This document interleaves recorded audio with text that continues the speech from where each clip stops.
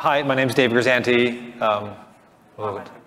We're intro slide in a second. I just didn't want to cut us out. So we're going to talk today about what we learned designing and scaling a multi-tenant developer platform. Like I said, my name is Dave Grizzanti. I'm a principal engineer at the New York Times, and I'm going to hand it over to Ahmed to get started. Hello, everyone. Welcome. And let me start with our mission statement. Like, we seek the truth and help people understand the world. Are we doing like that by aiming to build a essential subscription bundle for every English-speaking curious person who seeks to understand and engage with the world? So at the New York Times, we serve like different type of products between news and journalism is the most recognizable product for us, but we also have games like crosswords, spelling bees, and other games that you might be familiar with. Also, we have cooking. If you are looking for some amazing recipes, then Thanksgiving is coming along. Wirecutter and audio and the athletic for sport. So I'll start by a couple terms around here to get us on the same page. So when I talk about platform team, we really focusing on the delivery engineering organization. That's our team where like we build a platform around the organization to help other engineering teams. When I talk about team, it's like the product engineering organization where like these are the teams that building all of the product features that I just talked about. So there are a few topics here that I'm gonna go through. Like I'm gonna talk about like why are we building internal developer platform at the New York Times.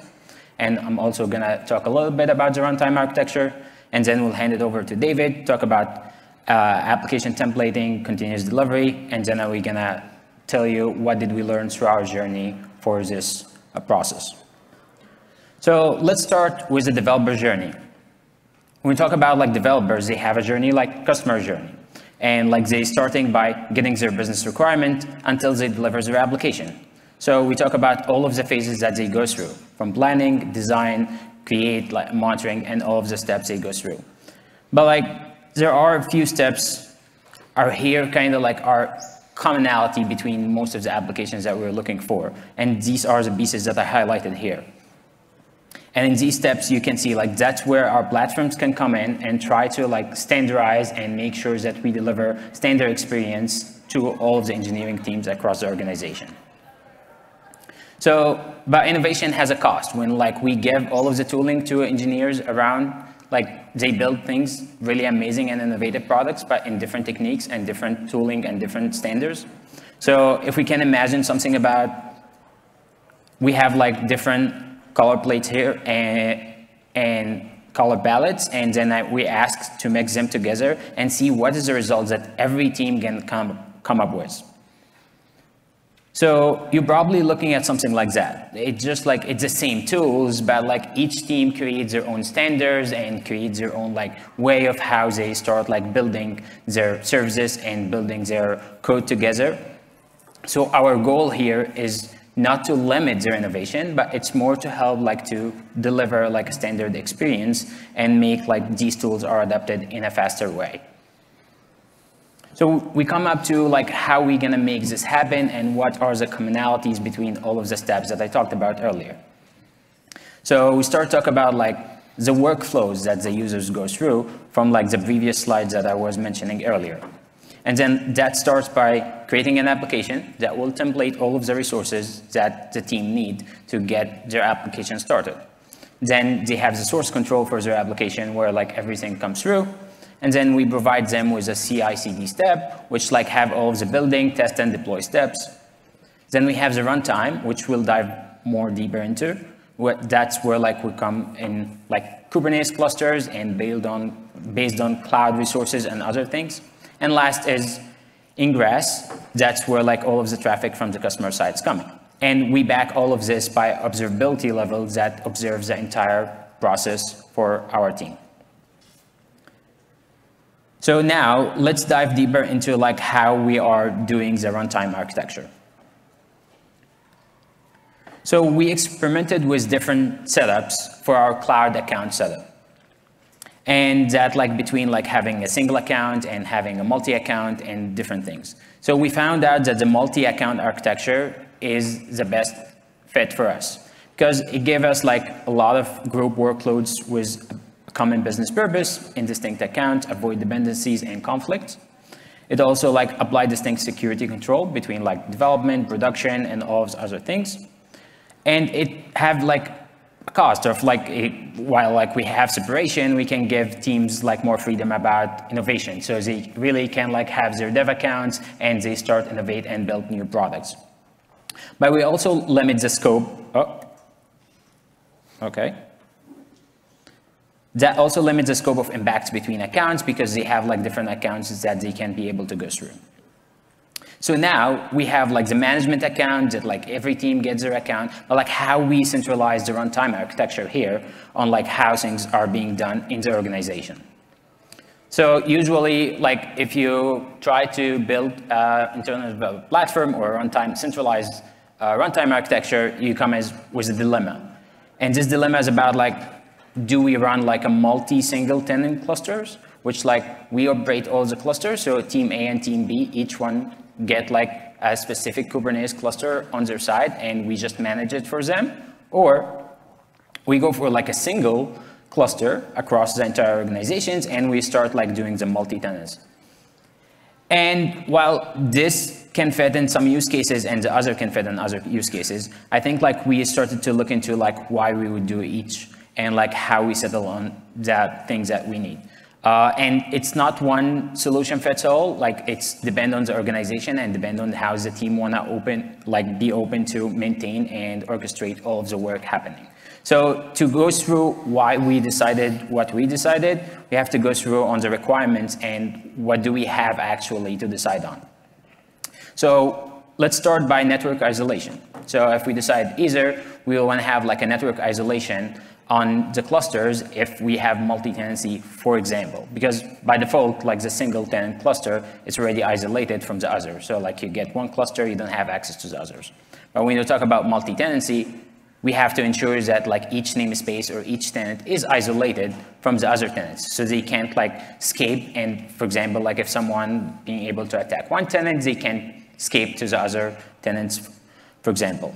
Role-based access control, how we make sure that all tenants get the right scope for their access and spaces, or namespaces. And operational agility, how like we make sure that this entire process is automated and like we can do faster, like how we can onboard tenants to our clusters. Also, one of the aspects that we look into is the policy-driven security. So like when we talk, for example, like the entire platform is built on top of EKS, for example. So how we can make sure that like, if we are running in a multi-tenant cluster, I'm not be able to assume a different role from another tenant that already have set up their account or a different service. Also resource management, how we ensure like you are using the right resources for your application and you are not like a noisy neighbor for others and all of that aspects here. So combining the multi-account architecture with like the multi-tenant architecture, I think we found like a good use case for how we will design our runtime architecture here. And like we came to a conclusion that multi-tenant clusters are best fit for our needs. So we recognize that this approach helps us achieve our goals and minimize the operational overheads that we have. And to support the approach, we created a runtime environment that could be distributed across multiple regions to also ensure failovers. As you can see here that we have like multi-region clusters across different environments, and each team account by default, when they are onboarded to the platform, they get access to these clusters by default. And as I mentioned earlier, it's important to understand that no one size fits all. So that solution and design considerations fits our use cases and the things that we need. So now we talked about the multi-tenant clusters and multi-account, but like there's one aspect of like how we make the onboarding process easier, because like now we have like hundreds of teams that we need to keep onboarding automatically. So for that perspective, we start to think about like, can we do it in GitOps mode? Can we have this as a self-service? How we can make sure that these teams are onboarded to the clusters without too much of like manual intervention. So we came up to a conclusion where like, can we automate that? Yes, we can. But like, where is that glue to automate like the tenant onboarding with the actual accounts? So we built something around operators, if you're familiar with the Kubernetes operators. So operator is like just make sure that we recycle something and operate and acknowledge it, so it keeps this iteration in a way that like every tenant is onboarded, they will get something in return for that. So what happens here is like once your cloud account is being created, we listen to these events, and then we still follow a GitOps approach where like we transform that event to a CRD, as you can see here. So a CRD is a reference for a tenant, and that say this tenant belongs to that account. So when that happens, the operators behind the scene built different things that allow us to achieve our design consideration. Starting with the tenant onboarding and the network isolation here, we're using Cilium. So Cilium provides us with capabilities that we can like isolate the namespaces created for that tenant automatically. So once we onboard the tenant, we get like all of the network isolation here. There are like our Cilium policies specific to a tenant, and there are like cluster-wide policies specific for tenants. The other things that we're looking around, and I mentioned that earlier, is like we're using EKS. So if you're familiar with ERSA, IAM role for service account, like that's how services are actually consuming AWS resources. So one of the areas that we found that anyone in a multi-tenant can use the same because they are using the same OIDCs, they are using the same trust policy. So in this scenario, how we want to make sure that like a specific IAM role for a different tenant doesn't like just fail and you can assume it as another tenant. So that's another part of the operator itself. So the operator will like set a constraint per tenant, per namespace specifically, and that will ensure that you only can assume the roles that it's related to your account, and that's based on the specification of your tenant CRD. And the last thing that I want to go through is, I'm not going to go through the entire ingress model, but there is another piece that how your traffic comes to the cluster. So to describe this like really fast, our ingress model is based on like envoy. So like this is how all of the traffic comes through, and then like we forward this to upstream. And you can see like we have a service mesh setup based on STO, and like that's on a multi-region, and we have all of the service can communicate to each other. But like how we set this with the tenant onboarding. So what we do here is the multi-tenant setup, same thing, like the same operators, the same CRD. So for all of this, we have a single CRD for a tenant that now start to template once it's onboarded to the cluster. That will template all of the resources needed for Istio itself, from a gateway, from a certificate, from all of the things that we need at this point to make the tenant viable, and they can start just like deploying more applications. And at this point, like all of our runtime is set up, and tenants can start like just consume Kubernetes resources as in general, and start like moving to the next steps where like how they start to template their application, and they have their build and pipeline. And here I'm gonna pass it to David. He's gonna walk us through that. Hey everyone. So yeah, next we are going to talk about two sections, kind of stepping back a stage, back to more what the developers are interacting with. So as Ahmed talked about, we kind of designed some of the runtime concepts first, multi-tenancy, the multi-account. And then we had this challenge of figuring out, how do we make this easy for developers at the times to use? How do they kind of onboard? So we had this goal of allowing developers to build fully functional services running in production on day 0 in under 10 minutes, which was an ambitious goal. I think we're mostly the way there. There's a couple of things that take maybe longer than that are still need manual approval, but the idea is still present, and we're working towards that time period. But generally, we kind of built this template engine that includes a bunch of capabilities for developers, and then they only have to kind of plug in their own logic, which is that user-provided thing on the right. So I'll go through some of these in more detail in a second, but the idea is to give them all of the necessary things that they need to use the runtime architecture, the ingress layer, and their multi-tenant like AWS account without them having to do much more than provide a few details, and then all they're doing is working on app logic. Generally, all of this is stored in GitHub someplace. Like it's maintained in the GitHub repo. We're following GitOps principles for all the pieces. There's a couple external systems, which we'll show in a second, but generally, everything's stored as source code of some type.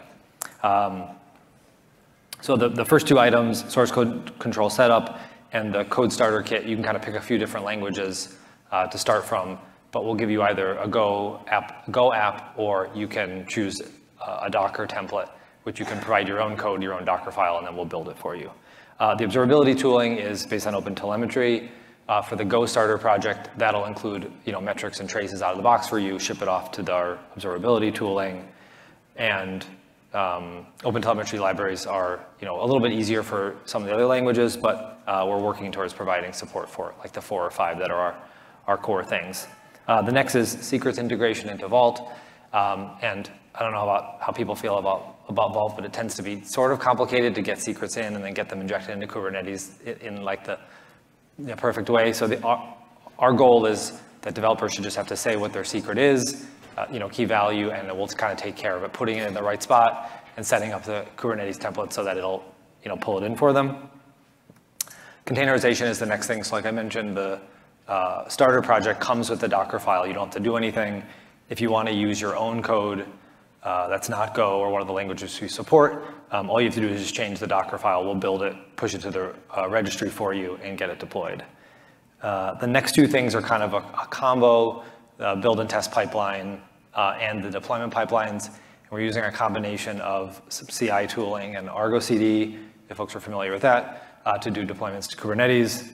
So Drone is responsible for most of the build and testing jobs, and Argo is responsible for doing all of the infra deployments to Kubernetes. And one of the other things that the application templating does is set up all the necessary Argo stuff for you, the app project and application sets that are needed to manage the multi-tenant permissions, to kind of match with what Ahmed was talking about before, to make sure that people aren't crossing namespaces or crossing between tenants. And then the last thing, which might be the most complicated, at least for users who aren't really comfortable doing Kubernetes, is like all of the YAML that they need to get their app running, so that they're not kind of writing that themselves. So we're kind of using a few different tools. Most of what we're doing now is built on Kustomize. We're playing with where Helm can come in to abstract some of that away from users, so we're not dumping a bunch of customized stuff into their repositories that they have to manage later. But in general, if you just want to get a Go app or a Go API up and running on the platform, and you don't care about any complex stuff within Kubernetes, you shouldn't have to touch really anything that we give you, other than giving the name of an app and your target tenant. You should be up and running in a few minutes. So what does that look like from like a workflow perspective? So as a team or a user, your first step is you fill out this form, generally giving us some information about what GitHub team you're from, what tenant you're targeting, what the name of your app is, what language you're using. Do you want to use some experimental features that we're working on? You click submit, and then all your responses get stored as a JSON file inside of a GitHub repo, and that kicks off a drone job, and that basically spits out a few different GitHub repos that represent what goes in Vault, the actual secrets in Vault, and then what gets templated out as these Argo projects that handled syncing all of your deployments to Kubernetes. And then assuming that all the PRs get merged and everything happens, then your app is up and running in our runtime cluster.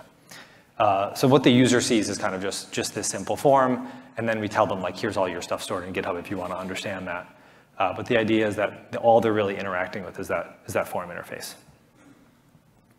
So let's talk a little bit about the continuous delivery from a multi-tenancy perspective. I'm going to talk a little bit about Argo specifically. I won't go into a ton of detail, but since that's kind of where most of the multi-tenancy stuff came in, I want to focus on that. So our idea was we wanted to follow GitHub's principles for delivery to Kubernetes with the centralized CD software platform. Would kind of pave the way for more advanced capabilities down the line. What we found with teams using Drone, and I think a lot of this happens a lot of common just YAML interfaces from CI tools, is that when people wanted to do more complex things like Canary or Blue-Green or something more than just deploy this YAML, they would write it themselves, and there was just enough variation across all the teams that maintaining it got very complicated. And it was hard to kind of standardize a common way of doing any of those things. Argo kind of made that a lot easier because it abstracts a lot of the complexity away. So our goal with providing this tool was to pull away from people having to write a lot of the YAML themselves. And we wanted to offer some predefined workloads, templates, and best practices. and adopt common workflows to align with what they were kind of already doing with the dev lifecycle. So for the Argo setup, we went with one Argo to rule them all. There's a couple different ways you can kind of run Argo, similar to a bunch of different ways you can manage Kubernetes clusters. You can install Argo like along with each cluster if you are running one cluster per team, or even one Argo for dev, one Argo for stage, prod, depending on how many environments you have. We're kind of doing this single control plane version where we have a single Argo that deploys to all of our environments, which simplifies things for users because when they log in, they can see their apps running in dev and stage and prod. And we're also using the Argo pull request generator so people can get previews of pull requests as soon as they open them. One Argo is kind of handling all that, so it gives them a much simpler interface. There was some kind of security controls that we had to balance as we move forward with Argo. So when we initially installed it, our security team came back and said, based on the way that the default Argo installation was done, I was able to get in and do all these things with the roles that Argo set up that I shouldn't be able to do. So they came back and said, here's some rules that you have to follow. So we don't want Argo to have cluster-wide admin access, which it wants by default. We want the permissions limited to namespace level in the target clusters, like in the clusters customers are going to. And you have no access to install custom CRDs. Us being the team that's running Argo versus the team running the runtime environment. Like, don't assume that just because you're in the same org, you have admin level permissions. You need to be treated kind of like a tenant. So our solution to this was a few things. So we separated the pipelines that did the Argo workloads and what kind of handled the RBAC and the CRD installation. The automation that installed the runtime clusters, we kind of gave the CRDs over to them to let them handle the custom CRDs for us, and then that kind of limited Argo's scope of control that it needed. We had to customize the Argo CD Helm chart a bit to separate out those CRDs and cluster roles and only be worried about installing Argo in a target namespace.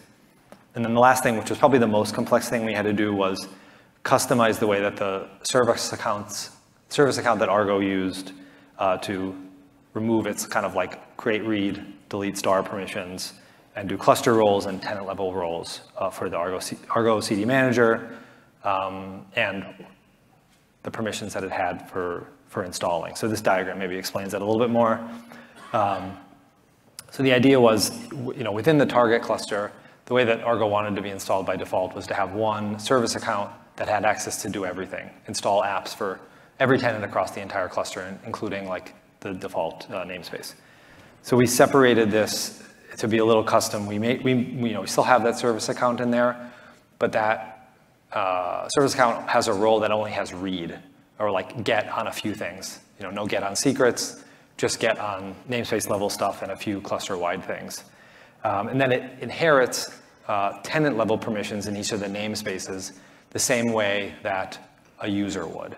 So it does have access to read and create and delete things in all of the customer namespaces, but it doesn't have anything at the cluster level. So it can't like delete the whole cluster or do anything administratively.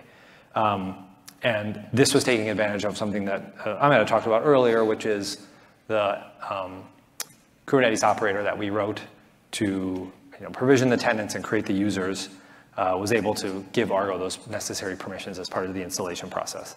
So something I talked about in the previous slide with installing the custom CRDs, installed that read-only role, and then the operator kind of took advantage of the stuff after that. So then it kind of wraps up the CD portion.